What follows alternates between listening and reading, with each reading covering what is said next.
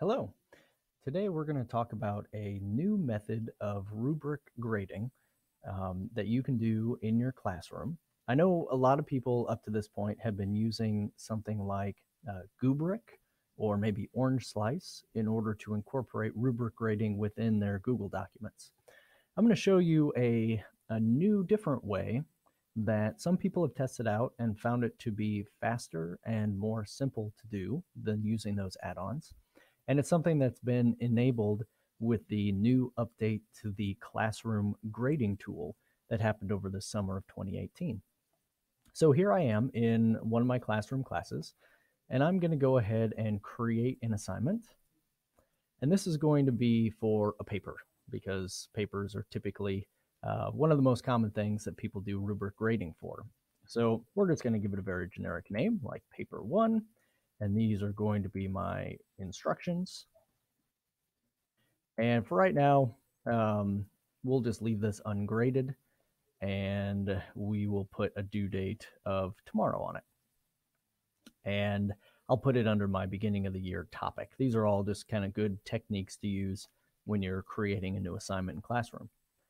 So the key to this method is that you are going to attach your rubric in the form of a Google Doc onto any assignment that you push out to your kids. So here I've got a sample rubric, and I'm going to push this out so that it makes a copy for every student.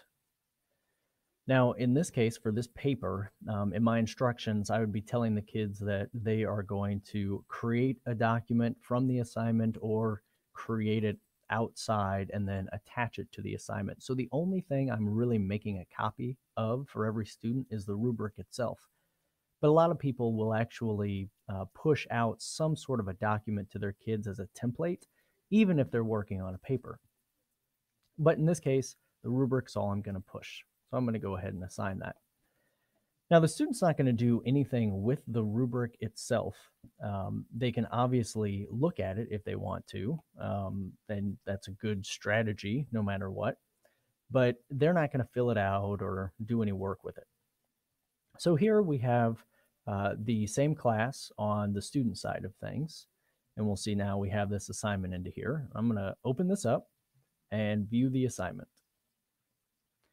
And as a student, I'm going to see that the sample rubric is sitting here, and I can open that and look at it if I want to. And now I'm going to actually create a document within here, and that's going to serve as my paper that I'm going to be turning in. So we'll create that, we'll open it up, and we'll just put in a little basic information here. Okay.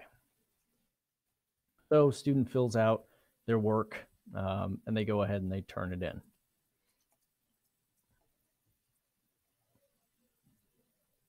It's going to turn in both their paper and the sample rubric because that was part of the assignment.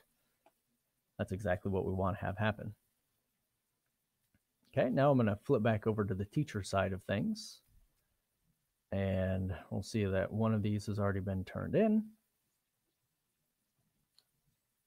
And I have the rubric and the paper for the student. So I'm going to go ahead and open this up. And in our new classroom grading tool, the key to this whole process is that now you can very quickly flip-flop between all documents that have been submitted. So that means that what I can do here is I can read the student's paper. And of course, I can add comments, I can remove things, I can do whatever I would normally do in one of these papers. But when I get to a point where I feel like I can put in some comments related to the rubric or assign a score for one of my criteria in the rubric, I can quickly flip over to the rubric. It's going to pull that up. I can put in my comments off to the side. I can take one of these cells and I can go ahead and highlight it if I want to. And then I can flip back to the paper and get back to reading. So this method allows you to not have to work with any extensions. You don't have to work with any add-ons. You don't have to come up with any complicated rubrics and then make sure they're in a certain format and use them in Orange Slice. Instead, you just use the rubric that you already have as a Google Doc, attach it for every student, and then as you grade, you just flip-flop between the two. And another advantage to this over doing something like Orange Slice or Rubric is that if you don't just have like a submitted Google Doc paper, let's say you had students submit a video file or a PDF or any other thing you can think of, you can click on that video right here, watch it, and then flip back to the rubric and grade. So you can't do that in something like Orange Slice or any of these other add-ons and extensions that are out there. So I encourage you to take a look at this style of rubric grading. I think it can definitely speed up your grading workflow. And if you are new to rubric grading in Google, this is a great place to start because you don't have to learn any of the little nuances of Orange Slice or Rubric and how to set all of those up. Thanks for watching.